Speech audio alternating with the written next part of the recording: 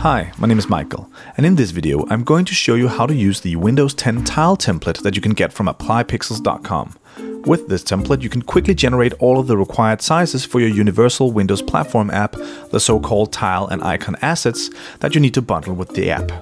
What you need is a copy of Photoshop, preferably a newer CC version, and this folder here that you can download from applypixels.com.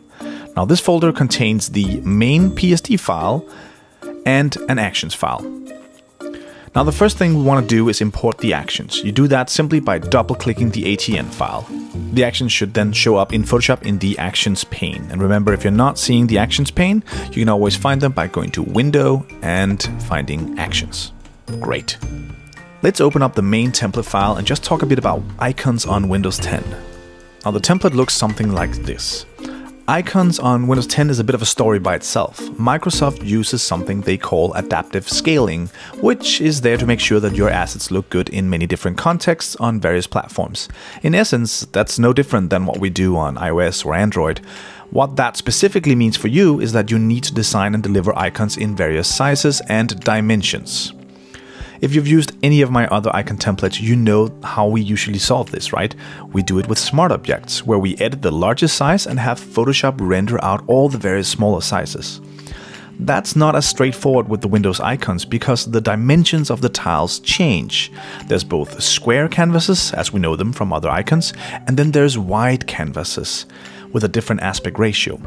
To make it even more complex, there's also a long list of ratio rules between the icon and the tile backplate, as they're called, meaning that the margins and the relative sizes differ for each deliverable.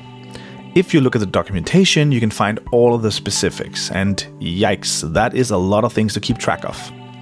But fear not, we have tried to make a system that is as straightforward to use as possible given these challenges. As usual, the aim is to give you a resource that with very little effort will generate at least the minimum of required assets. Now let me give you a quick rundown of how I work with this template. When you've opened up the main PSD file, you'll find two smart objects in the Layers pane. Edit the icon here and edit the tile color here. You'll also find some folders, and you really don't need to worry too much about those two things. Now this is where this template differs from my other templates. Usually we only edit a single smart object, but with the Windows 10 tile template, we will need to edit both the icon or the glyph and the background separately. Now the Metro style of Windows 10 is usually that of a single color glyph, or at least a very simple image on a flat colored background. And that's what this template is really set up to do. Let's start in the easy end by changing the background of the tile itself. The way you do that is you find the Edit the Color Here smart object, and you can either double click it or right click and then hit Edit Contents. Now in this nested smart object, I have bundled a bunch of the standard colors that Microsoft uses on the platform. These are colors that they have in their style guide, and this actually makes it very easy for you to quickly choose something that feels native to the platform. And all you do is simply hide the color that you're on right now, and then you can choose to show another color. It's wonderful pink, for example. And as I said, these are the specific RGB values that Microsoft uses and suggests that you use. You could do whatever you want in this canvas, but I think it's nice that you choose something that feels native to the platform. Now, once you've chosen a color for your tile backplate, you just hit Command S or Control S on a Windows PC and save the smart object, and you can close that up. And now you can see that it has changed the background color of all of the different icons. That was fairly easy. Now let's dive into the part of the template that is a little more complex. We're going to edit the actual icon that sits on top of this backplate here. And we do that by finding the Edit Tile icon out in the Layers pane and either double clicking it or right clicking it and hitting Edit Contents. Now this opens up the icon PSB, and it's in here that you create your icon, your glyph. Most commonly on the Windows 10 Metro look, this is a single white glyph that you'll be creating here. But essentially you can do anything you want in here. You can experiment and you can save that out and see how it renders across the many different sizes. But let's just play nice with the guidelines. And speaking of guidelines, let me introduce you to this concept. They have some very specific rules on how this glyph scales on the various different icon sizes. So they've also included some guides, let's call them that, some shape dimension guides that you might want to look at when you're creating your icon. And I've included those for easy reference here.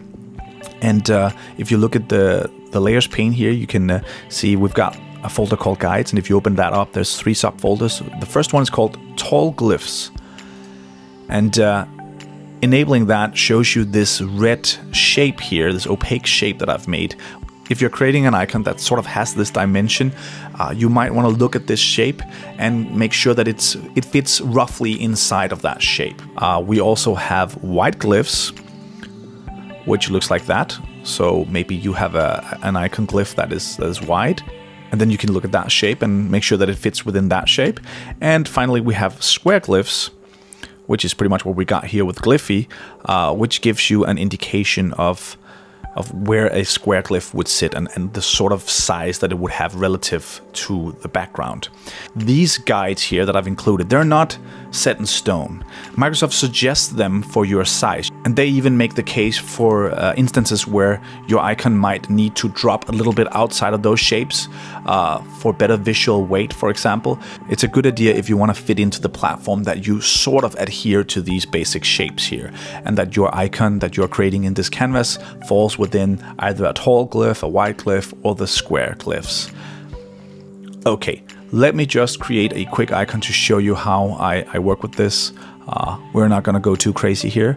Let's go and create the good old heart. And let's just scale that up. Let me give you an example of how something like this might need a little more space, a little more visual weight. Maybe it needs to sort of drop outside a little bit, something like that. That looks good. And remember to hide the guides when you're done. And then you're just going to save the smart object and close it. And boom, now you can see that it's rendered out in all the different sizes. And there's some math going on here in terms of making sure that it stays somewhat true to the guidelines in terms of what sort of margin is here, what sort of margin is here.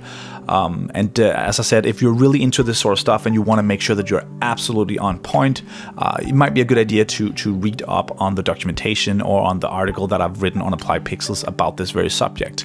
But I think for most people, this will be good enough. This gets you started. We've basically just changed a color. We've chosen a color.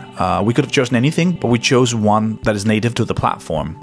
And we've created a glyph, an icon to go on that backplate. And just by changing those 2 simple things, it has now rendered out the large size, the wide size, the medium size, the small size, and the app list size, which are all things that you need to bundle with your app. You can go back and forth here, you can experiment with different things, but when you are done, what you need to do is you need to find the actions that we imported and choose export all sizes and just run that action.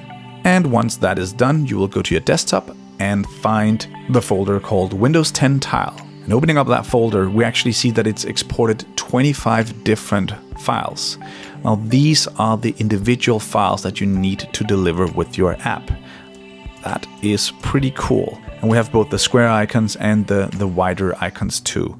And that's it, folks. That's how you work with the Windows 10 Tile template. It's a pretty neat tool to get you started when you just need to create a bunch of assets for your app. I really hope it helps you make better icons for the platform. Now you can get this resource and other cool design resources by becoming a subscribing member at applypixels.com. Thanks for watching.